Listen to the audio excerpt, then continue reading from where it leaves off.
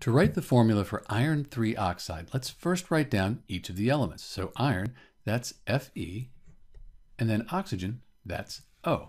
We know that we have an ionic compound because we have a metal and a nonmetal. So if it's ionic, we're going to have to deal with charges. We can look up here and we see this Roman numeral 3 in parentheses. That tells us that the charge on the iron is going to be plus 3. When we look at the oxygen, we don't have that information. We need to go to the periodic table. Oxygen is in group 16, sometimes called 6A, and it always has a charge of -2. The iron, if you just have Fe, it can be +2 or +3, so they have to write it so that you know what the charge is. So we have our charges, and there's two ways to do this.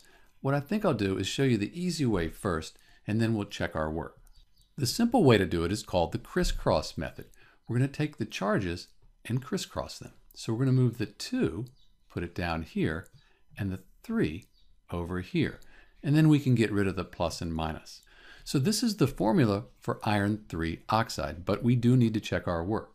So let's put the charges back and see if the charges on the Fe side of the formula cancel out the charge on the oxygen side.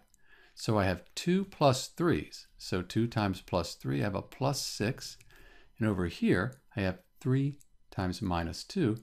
That gives me a -6. So +6 and -6, those will cancel out. And because of that, the net charge will be 0. And this is the correct formula for iron 3 oxide.